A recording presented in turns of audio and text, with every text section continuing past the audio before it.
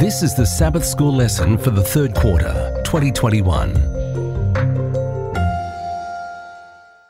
Lesson 10 from the series Rest in Christ is titled Sabbath Rest. It's ready for teaching on September 4, and I'm Percy Harrold.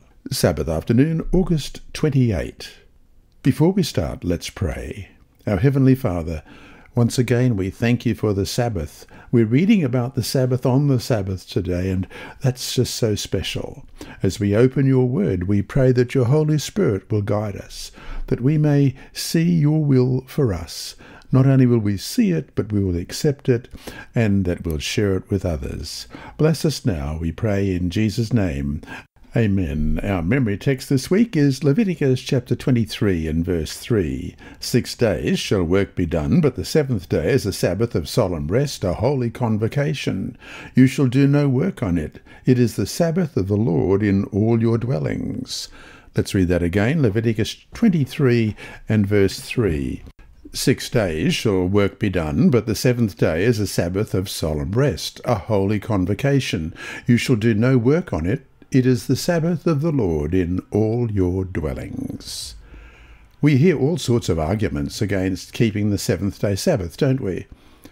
We hear that Jesus changed the Sabbath to Sunday, or that Jesus abolished the Sabbath, or that Paul did, or that the apostles replaced the seventh-day Sabbath with Sunday in honour of the resurrection, and so forth. In recent years, some of the arguments have become more sophisticated, claiming, for instance, that Jesus is our Sabbath rest, and therefore we don't need to keep that day or any day holy. And of course, there will always be the argument, strange as it is, that by resting on the seventh day, we are somehow seeking to work our way to heaven. On the other hand, some Christians have become more interested in the idea of rest, of a day of rest, and though they argue that the day is Sunday or that it doesn't matter, they have picked up on the biblical notion of rest and why it's important. Of course, as Seventh-day Adventists, we understand the perpetuity of God's moral law, and that obedience to the fourth commandment, as it reads, is no more working our way to heaven than would be obedience to the fifth, sixth, first, or any other commandment. This week we will look more at the rest God has given us in the Sabbath commandment and why it's important.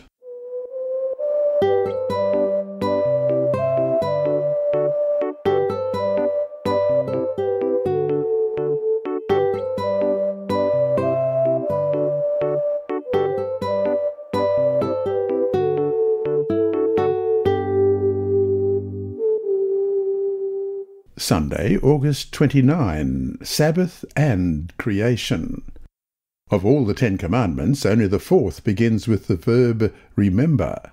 It's not remember you shall not steal, or remember you shall not covet. There is only remember the Sabbath day. The idea of remembering presupposes history, presupposes that something happened in the past that we need to, remember. When we remember, we make connections with the past, and remember the Sabbath day to keep it holy marks a straight line back to the creation week itself. Read Genesis 1, 26 and 27 and Genesis 9, verse 6. What do these verses teach us about how special we as human beings are, and how radically different we are from the rest of God's earthly creation? And 2, why is it so important that we understand this distinction? Genesis 1, beginning at verse 26, Then God said, Let us make man in our image, according to our likeness. Let them have dominion over the fish of the sea, over the birds of the air, and over the cattle, over all the earth, and over every creeping thing that creeps on the earth. So God created man in his own image. In the image of God he created him. Male and female he created them. And Genesis 9, verse 6, Whoever sheds man's blood, by man his blood shall be shed. For in the image of God he made man. When we remember creation, we remember that we are created in God's image, something that is not said about anything else depicted in the creation account. It's obvious that as human beings, we are radically different from any other creature on the planet, regardless of how much DNA we share in common with some other animals. And contrary to popular mythology, we are not mere advanced apes or more highly evolved versions of some primeval primate. As humans, made in the image of God, we are unique among all that God created on this world. How does the creation story remind us of our relationship to creation? Genesis 2, verse 15. Then the Lord God took the man and put him in the Garden of Eden to tend and keep it. And verse 9. Out of the ground the Lord God formed every beast of the field and every bird of the air, and brought them to Adam to see what he would call them. And whatever Adam called each living creature, that was its name. Realizing that God also created our world reminds us of our responsibility to creation. We are to have dominion over creation. Having dominion does not mean exploiting it. We are to rule as God's regents. We are to interact with the natural world as God would. Yes, sin has marred and messed up everything, but this earth is still God's creation, and nothing gives us the right to exploit it, especially to the detriment of other human beings, which is so often the case. And so to finish the day, besides honouring a memorial of God as the Creator, in what ways can Sabbath keeping help us to be more conscious of our need to be good environmental stewards?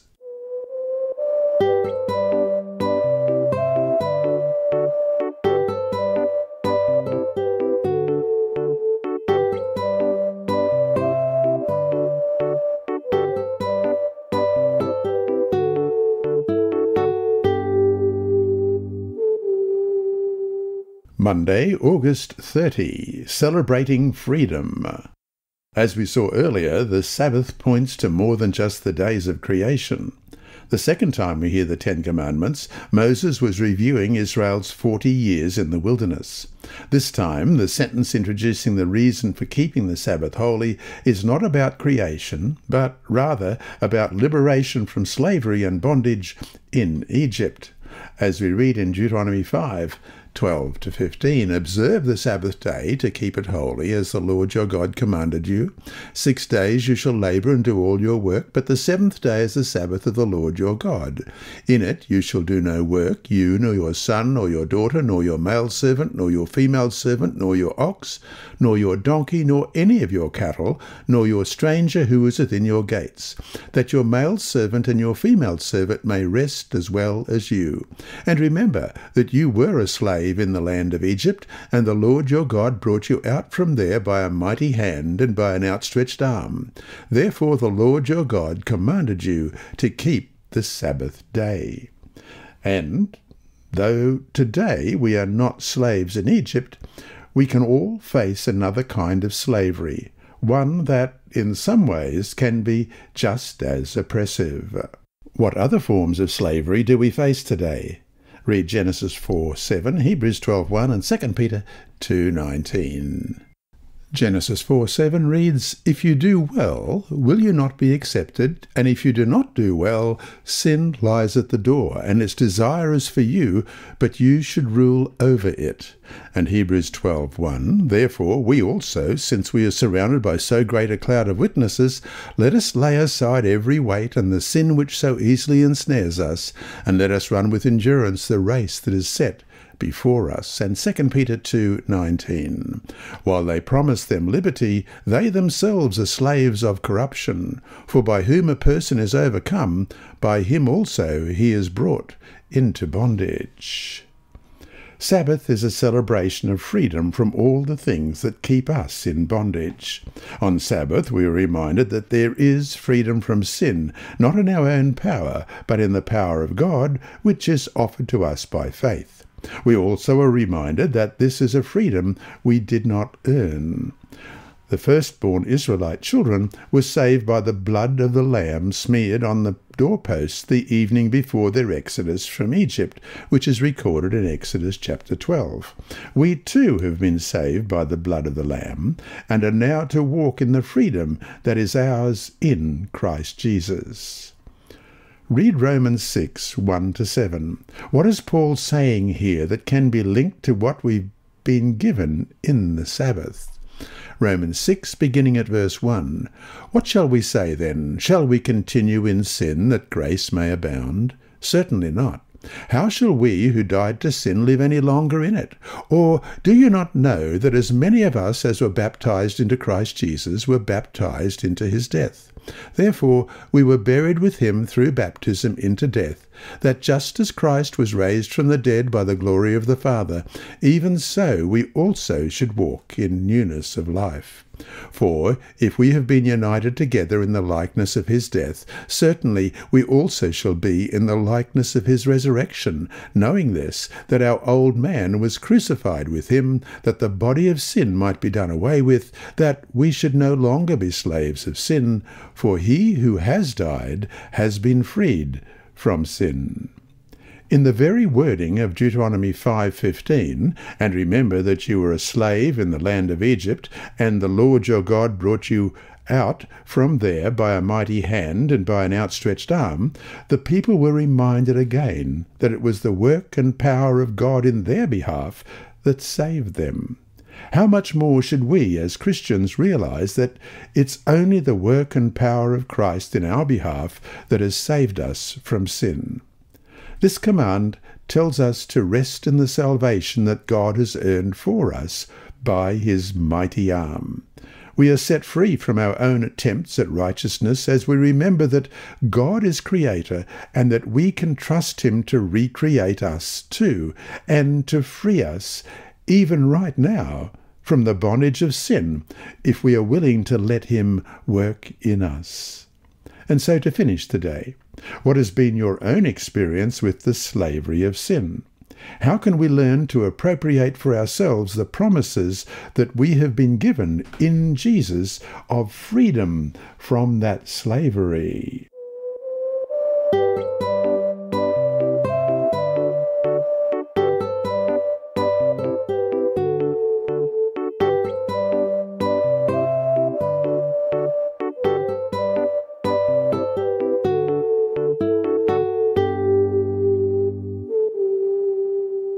Tuesday, August 31. A stranger in your gates. Read Exodus 19, verse 6. What does this text tell us about the status of ancient Israel? And we'll also look at 1 Peter chapter 2 and verse 9. Exodus 19, verse 6, And you shall be to me a kingdom of priests and a holy nation. These are the words which you shall speak to the children of Israel. And 1 Peter 2, 9, But you are a chosen generation, a royal priesthood, a holy nation, his own special people, that you may proclaim the praises of him who called you out of darkness into his marvelous light. Israel had been called out of Egypt to be God's covenant people, the nation through whom, had they stayed faithful, the gospel would have been spread to the world. No question, they were the object of God's special care and concern, given special privileges, and at the same time given special responsibilities. Read Exodus 23, verse 12. What else is going on here? What does this text teach us about how God viewed others besides the Israelites themselves? Exodus 23 and verse 12. 6 days you shall do your work, and on the seventh day you shall rest, that your ox and your donkey may rest, and the son of your female servant and the stranger may be rested. The universality of the Sabbath is something that many people miss. Of course, the most common error is that it was only for the Jews, an error exposed in the first 2 chapters of Genesis. After all, God created all people, so all people should remember the Sabbath day. Though we should always keep in mind what the Sabbath represents to us, we should remember too what it should tell us about others as well. In a sense, our resting and relating to our Creator and Redeemer will drive us automatically to look at others with new eyes, to see them as beings created by the same God as we were, loved by the same God who loves us, and who died for them as well as for us. As we have seen in previous lessons in Exodus 20 verse 10 and Deuteronomy 5 verse 14, the servants, the strangers, and even the animals should be given a Sabbath rest. That even the strangers within their gates, that is, even those not yet partaking of the covenantal promises given to Israel, that even they should enjoy the Sabbath rest, says a lot. Human beings, even animals, should never be exploited, abused, or taken advantage of. Every week, the Hebrew people, and we too, should be reminded in a powerful way of just how much in common we have with other people, and even if we do enjoy blessings and privileges that others don't, we must remember that we are still part of the same human family, and thus we are to treat others with respect and dignity. And so to finish today, how could your own Sabbath keeping perhaps become a blessing to those who don't keep the Sabbath? That is, how can you use the Sabbath as a witness to others?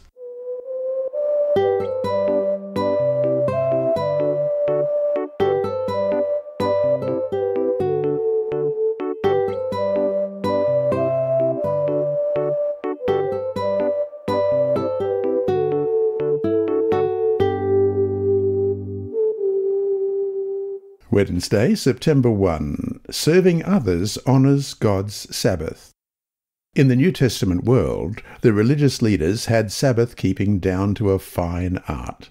There were dozens of prohibitions and rules established to help keep the Sabbath holy.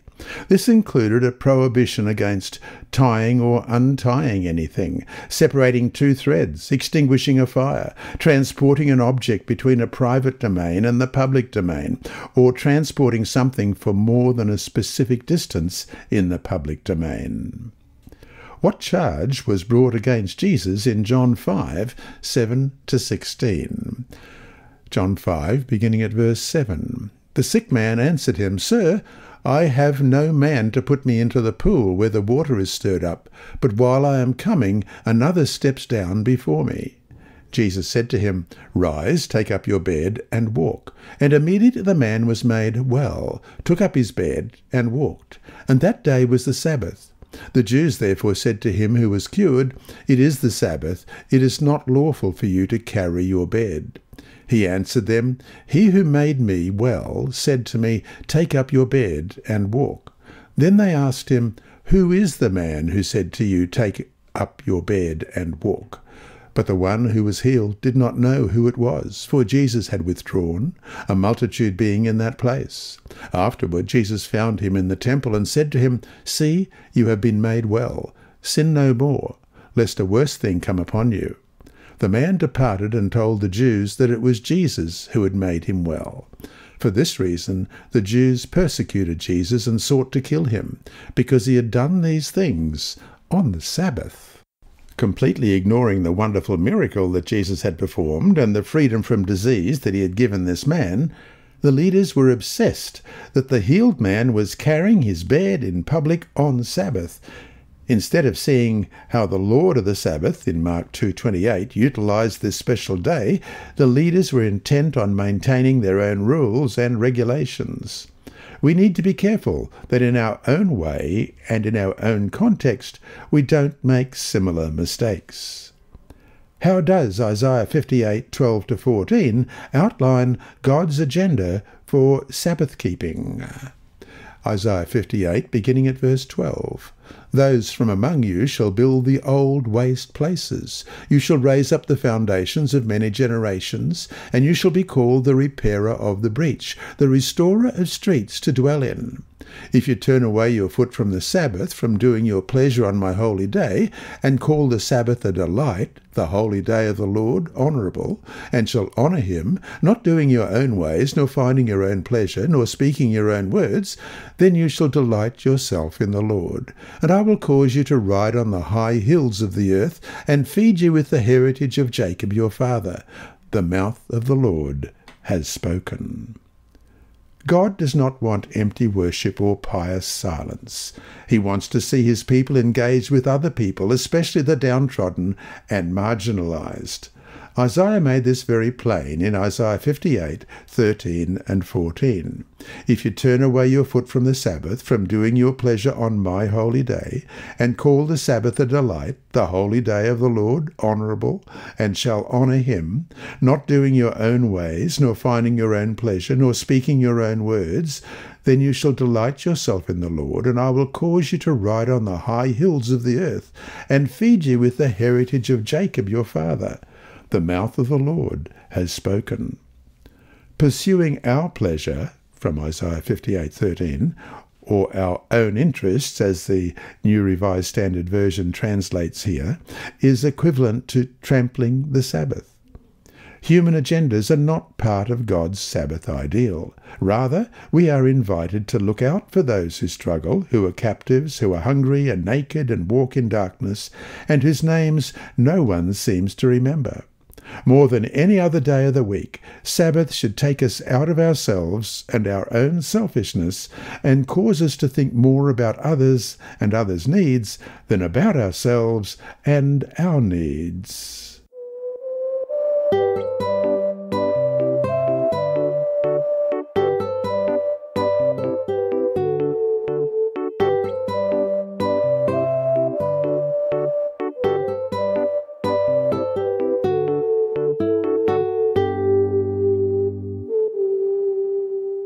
Thursday, September 2, the sign that we belong to God. During World War II, England was expecting an imminent invasion by the German army. Preparations were made to defend the island home as much as possible. Extra fortifications were installed along the beaches. Roads, of course, would offer the enemy the fastest routes to their objectives, and consequently blockades were installed at strategic points. English authorities then did something strange. In order to slow down and confuse the enemy, railway signs were removed and roadsides were taken down. Engraved markers on stone or on buildings couldn't be taken down, but they were covered with cement. Signs are significant. They serve as markers and guides. In the pre-GPS era, we all had maps and watched for signs.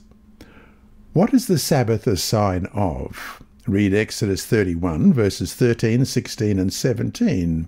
In what ways can we apply what is said here to ourselves today, people who believe in the perpetuity of God's law?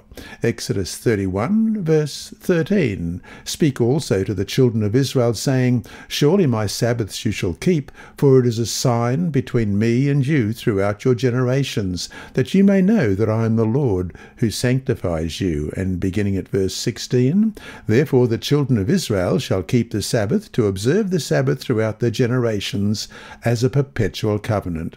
It is a sign between me and the children of Israel forever. For in 6 days the Lord made the heavens and the earth, and on the seventh day he rested and was refreshed. Though these words were spoken specifically for ancient Israel, we who are Christ's are Abraham's seed and heirs according to the promise, Galatians 3:29 tells us, and the Sabbath today remains a sign between God and his people.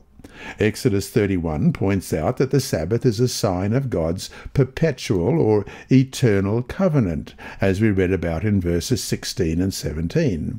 This sign helps us to know our Creator, our Redeemer, and our Sanctifier. It's like a flag that gets raised every 7 days and functions as something to help us remember, since we tend to forget. God's Sabbath is a constant reminder of our origins, our liberation, our destiny, and our responsibility to the outcasts and the marginalized. In fact, the Sabbath is so important that instead of our coming to it, it comes to us every week and without exception, a perpetual reminder of who we are, who made us, what he is doing for us, and what he will ultimately do for us when he makes new heavens and a new earth.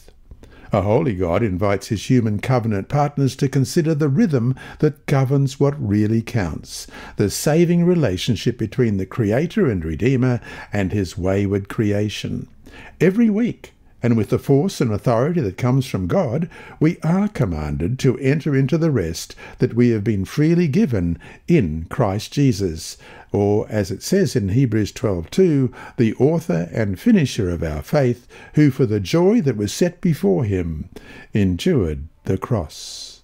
So to finish the day, how can you learn to have a deeper experience with God during the Sabbath?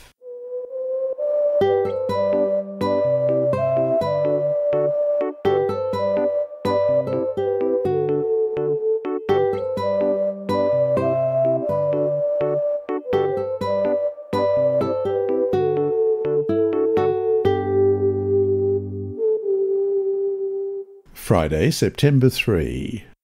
From Testimonies for the Church, Volume 6, page 353, we read, "All through the week we are to have the Sabbath in mind and to be making preparation to keep it according to the commandment. We are not merely to observe the Sabbath as a legal matter." End of quote. And from Volume 6, page 362, "All heaven is keeping the Sabbath, but not in a listless, do-nothing way.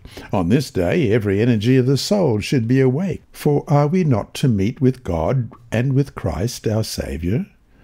We may behold him by faith. He is longing to refresh and bless every soul." And then from The Desire of Ages, page 207, "The demands upon God are even greater upon the Sabbath than upon other days. His people then leave their usual employment and spend the time in meditation and worship.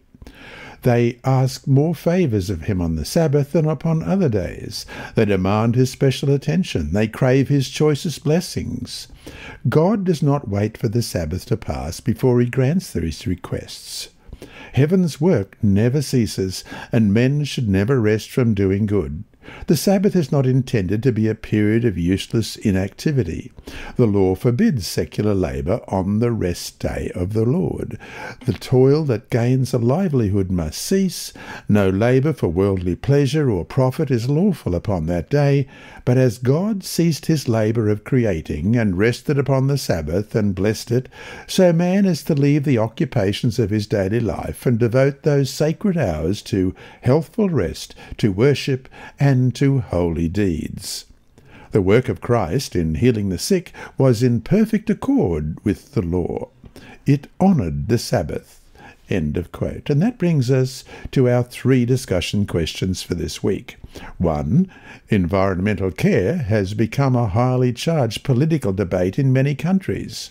How can we as Adventists be good stewards of nature without taking on political agendas? 2. Service begins in the mind. How can we foster the mindset of serving those around us, in our families, churches, and communities, more passionately?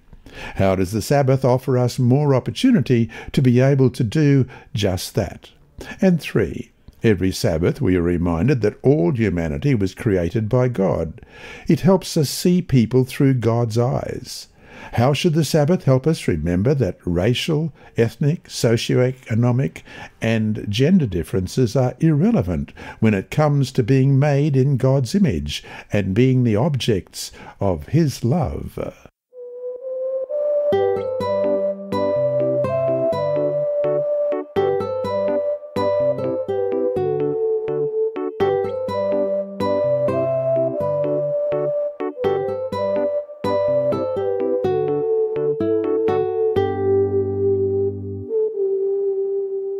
Inside Story. Our mission story this week is titled Angel at the Gas Station, and it's by Terry Saley. Lamphai Sihavong stared in bewilderment at the confusing maze of highways around and above her in the U.S. city of Chicago. She had no idea how to find her husband. She looked at the 4 young children seated in the car and wondered what to do next. The couple had arrived in the United States as refugees from the Southeast Asian country of Laos, and they were driving with their 6 children across the country to find work. Leaving Sacramento, California, the family first travelled 1,400 miles to Grand Island, Nebraska, where they had heard about work at a factory. But when they arrived, they learned the jobs were filled. Then they heard about a possible job in Holland, Michigan, about 750 miles away. The family started out on the 12-hour journey to Michigan. Lamphai's husband led the way, driving the moving truck with 2 children and all their belongings. She followed with the other 4 children in the car. All went well until Chicago. Lamphai tried to follow her husband closely, but she got stuck in heavy traffic and lost sight of his truck. Overwhelmed by the maze of roads, she stopped at a gas station. Neither she nor her husband had cell phones. She had no way to contact him, and she had no idea how to find their destination. Her only hope was God. She was glad that missionaries had visited their refugee camp in Thailand to tell them about God. Together, she and the 4 children prayed earnestly to God for help. As they opened their eyes, they saw a pleasant-looking man walking toward them. "Let me guess," he said. "Are you looking for your husband, Voi?" "Yes," Lamphai acknowledged with surprise. She wondered how the stranger knew her husband's name. "Get in your car and follow me," the man said. "I'll help you find him." Lamphai followed him back onto the road and through a maze of highways until suddenly she saw her husband's moving truck. Gratefully, she and the children turned to wave their thanks, but the stranger was gone. The family arrived safely in Michigan, and Voi and Lamphai found work and began attending the Holland Seventh-day Adventist Church. Soon they invited new Laos friends to join them, and the church gave the small group a room to worship in their own language. Today the group has its own church where Lamphai introduces people to the God who sent an angel to the gas station. And there's a photo of Lamphai right here on the left. Several Laos congregations have sprouted up across the North American division as a result of a 13th Sabbath offering in 2011. With this quarter's offering, you will help provide pastors and resources to groups like Lamphai's. This lesson was read by Dr. Percy Harrold for Christian Services for the Blind. It's supported by the Sabbath School Department and Hope Channel Australia and is rebroadcast by Christian Record Services and through podcasts at It Is Written in the United States, Hope Channel Germany, and through Apple iTunes and SoundCloud. Remember, God is always faithful.